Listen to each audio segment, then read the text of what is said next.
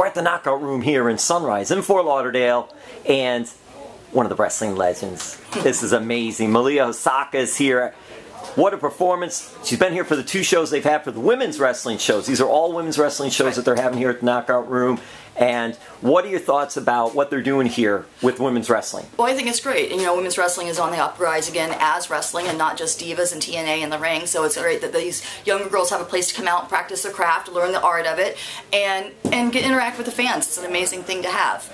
But, you know, they also have, like, I believe the midgets wrestling, and they have the men's wrestling. So they're doing a feature type of wrestling every week, every month, and they're trying to build it here. It's something new, and it's a new promotion. And so coming on out, you get in the ground floor of it. You get to see all the characters develop. You get to see all the girls develop from, you know, some of them are rookies and just getting their foothold in. Others are like myself. They've been around for a while, and you just get to watch them grow. And that's when you get to watch somebody grow over their years of experience. It's an amazing thing.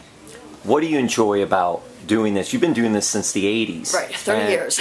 And you're still going really strong. Yeah. Watching you out there was great. Well, the fans were into it and all too. So just what keeps that passion going for you? The fans. Honestly, the fans gave me a career long before WCW or WWE ever knew I existed.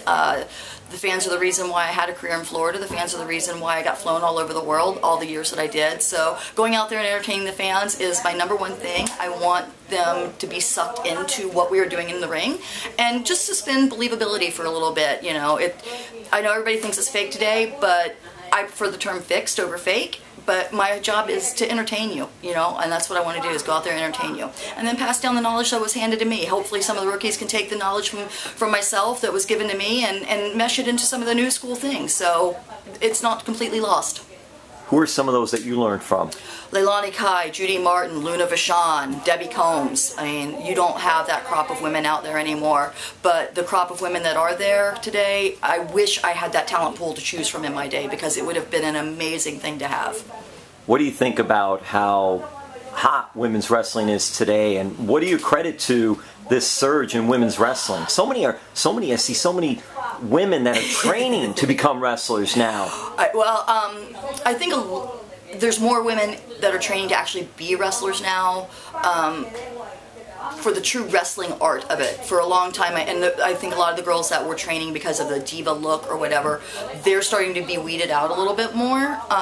But honestly, I kind of accredit it to a generation of veterans whose daughters are now in the ring, and they're not really okay with their daughters being objectified as TNA. So women's wrestling is building a resurgence as respectable women's wrestling, as women who are out there as athletes. Yeah, they might be hot, they might be models, different shapes, sizes, colors, backgrounds, everything, but it's about what you can do inside that ring now.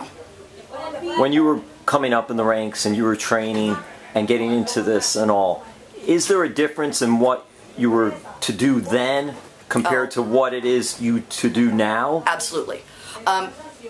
My veterans were constantly slow down, slow down, slow down. Learn the art, learn how to tell the story, learn the craft, learn when to do what, why you're going to do it. It's not always about quantity as it is quality, you know. I mean, again, you watch some of the old stuff, and I know the newer fans are like, oh, it's so boring because they're just in an arm lock, or they're just doing this, and they're not flying all over the place. But to me, that was wrestling. That's entertainment. Like, when you can suck me in and get me going, get up, get up, get up, and I'm in the business, I think that's an amazing performer and a true talent. And, you know, just because you made me forget that you were just out there performing. And then, you know, today a lot of it's about high flying and how much you can get in 5 minutes, and I've always got to get my stuff in, and there's no, to me, true heels anymore. Like, nobody wants to go out there and have the fans hate them, and if they do go out there and get them to hate them, then 5 minutes later they're all over social media being great, oh yeah, thank you, blah blah blah. Yeah, I'm thankful for my fans, but my job out there is to make you hate me, and if I make you hate me and walk away saying I'm the biggest B in the world, then I have done my job well. So for everyone out there that's on the board saying, I'm too old, I need to get out of the ring, I'm past my day, I'm past my prime, let the rookies have it, thank you, because I have done my job and I have made you hate me. Going on that hate theme, I'm going to wrap it up with this.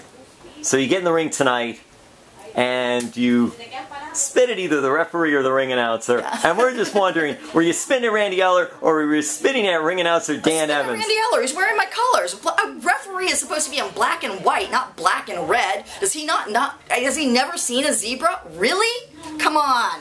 You want to keep order in the ring? Wear the right colors. Thank you, Malia.